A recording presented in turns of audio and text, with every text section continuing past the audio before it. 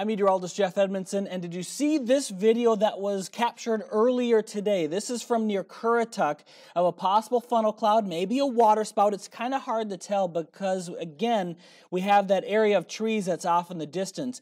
But there's a couple of things that we can take clues from as we look at this video. One, we had a strong thunderstorm. See the lightning right there? There was a lot of lightning within this thunderstorm. So it was a very strong thunderstorm moving around Currituck. Again, as the video replays here, you can see where that funnel cloud might be. And I'm going to try and follow along with my pen tool here as we look at that. And I apologize because I'm trying to kind of follow along with with how the camera moves. Thanks to Andy, though, for capturing this video. But look right here. See those little chunks that are kind of spreading out from the funnel? That's a sign that, hey, this actually probably isn't just a lowering cloud. It looks like it dynamically is rotating and spinning.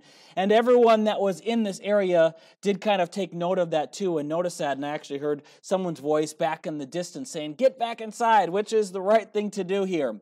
But again, possible funnel cloud, this is near Currituck, and this is around 3 p.m. So what was happening? We had a thunderstorm moving from Virginia down into northeast North Carolina.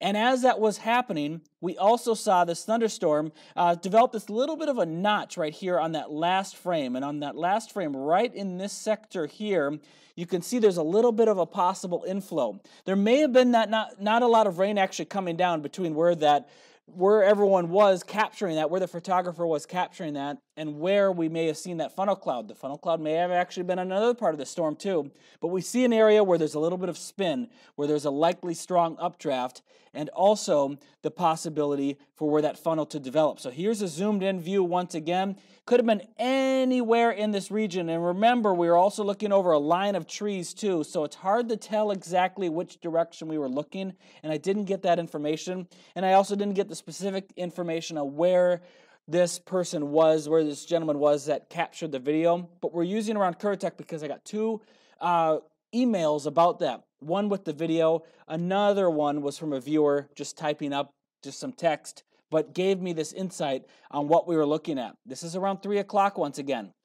If we tilt the radar a little bit, I just wanted to show you how tall this thunderstorm was too. Very tall, very strong thunderstorm. So there was a strong updraft with this thunderstorm, a lot of lightning with it too. You can see the lightning. I just turned on that layer. It's in the two-dimensional aspects, so it's right along the Earth's surface, but you can see those lightning bolts. A lot of them with this thunderstorm that was moving into Currituck and around Currituck County and over the water. So there's that area once again that we're looking at. There may have been some spin with this storm, and I saw that also when I looked at the storm velocity or the storm wind within this thunderstorm. There was an area where there was some broad rotation.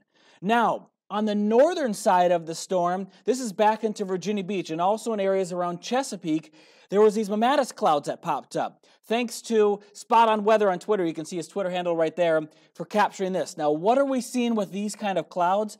These are clouds that formed when there's downward air in the atmosphere. Most clouds that we see are from upward motion, but these ones are from downward air. So these little bulbs and pips that you see coming from the sky, these are the mammatus clouds that we have apparent in the distance. So really cool, really unique photo. They're really awesome to see at sunset because the sun will hit the bottom of the clouds and the top parts of them will be blocked in a shadow. So that's when they look even more dramatic at sunset.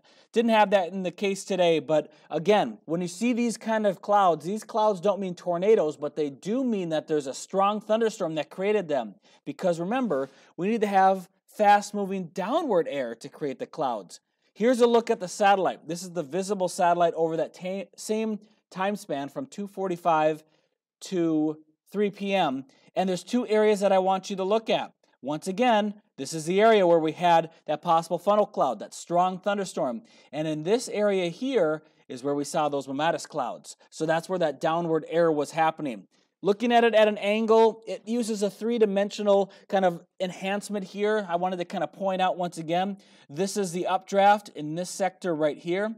That's where the air is moving upward. That's where we have the thunderstorm. And this area across southeastern Virginia is where the air is moving downwards. It's going up to the top of the troposphere, essentially, maybe into the stratosphere, the tropopause, that area right there, and then the air comes back down. It doesn't keep shooting up into space. It eventually kind of hits a ceiling and then comes back down. Kind of cool. If there's everything that you see, any photos or video of clouds or any type of weather that you have a question on, just send it over to me on Facebook, Twitter, send me an email. It's always fun to do these little analyses or analyze. I can't think of the word right now. But anyway, you know what I mean. That's what has happened today. Thankfully, no severe weather for tonight. Analysis is the word I'm looking for. Have a good rest of your weekend.